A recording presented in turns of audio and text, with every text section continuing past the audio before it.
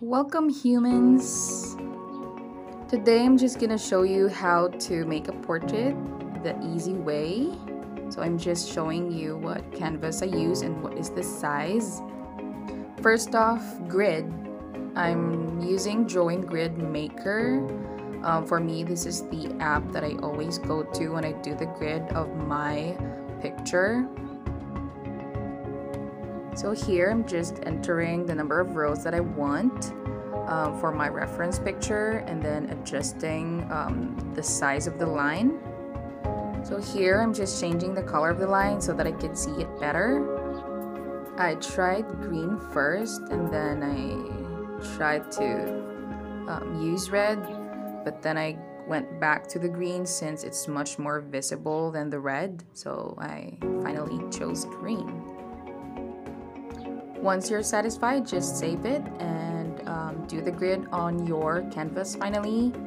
So I'm just showing what I actually used. I actually borrowed a T-square from my sister. Of course, you can use any ruler or stick that you have available as long as it does the job for you. And finally, I'm done with the grid and it's time to do the sketch.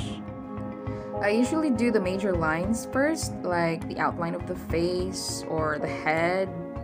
So here I'm just doing the fingers since for me it's like a part of the major line. Then I did the eyebrows and finally the eyes. Make sure to always look at your reference picture that has a grid so that you don't go astray. Now I'm just doing the nose, then following the mouth, so on and so forth. Once satisfied with your sketch, erase the lines on the part where it has light colors. When painting, I always start from back to front.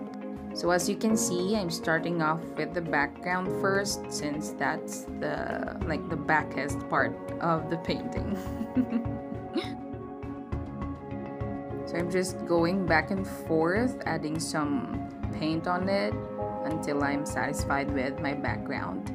After the background, I do the face. I always tend to do the dark browns first whenever I do the face. Always keep on checking on your reference photo and locate where are the parts that has browns on it, then fill those out with browns. It's always from dark to light for me, so this time I'm doing the second brown here, which is lighter than the dark brown that we used earlier.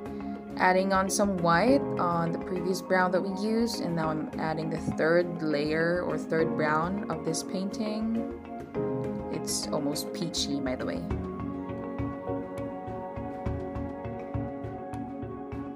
So I just thought it's time for the pinkish orange parts of the painting, so I'm just mixing here some reds and orange.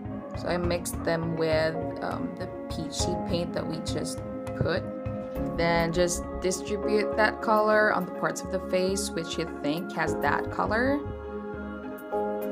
You just gotta trust yourself and the reference photo and of course your eyes.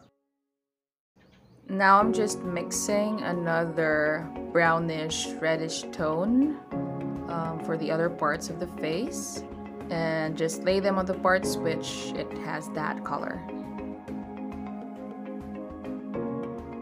On this part, I went on much lighter peachy tone and just laid them flat again to the parts where it has that color.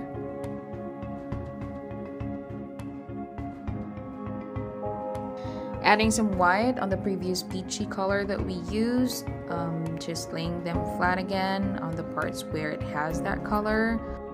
You just really gotta trust your eyes with the colors.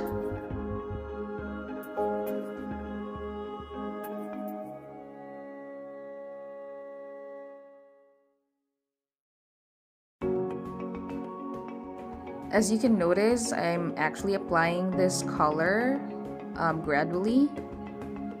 It's like a technique for blending so that we have like a much nicer transition of colors and it looks blended. I actually added some white again on the previous color that we used and apply them to the parts of the face where the light actually hits it.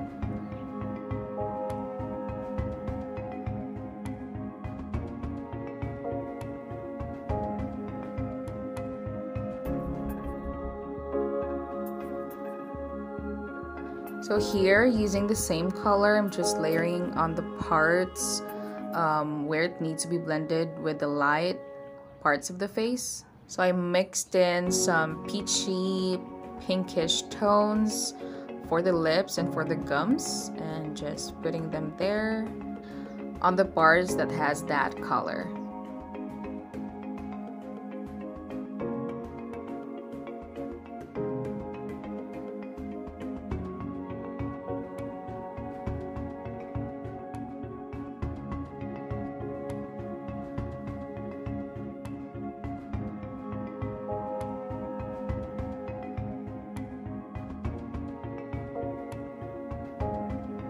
Mixing some light gray for the teeth.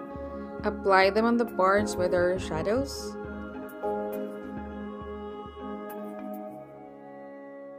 I actually failed to film the parts where I actually put some more light colors and whites to blend all the paints together. I actually just added some whites and put them on the parts where the lights hidden. So I always do the hair last, and so I'm just adding like the base color of the hair, and I'm just going back in with the eyes and adding some dark colors on it while I'm waiting for the base color of the hair to dry. Also adding some details on the eyebrows and on the teeth part, and also on the fingers. So I'm just going back in for some details.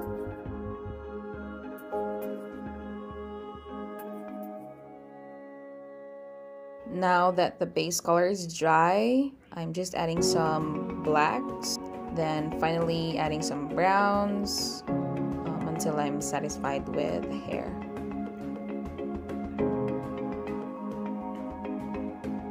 Just going back and forth, I added some black and browns on the hair until I'm satisfied with how it looks. And this is our final output. So this is how our portrait looks like. Thank you so much for watching, and I hope you have learned something from this video. Till next time, bye!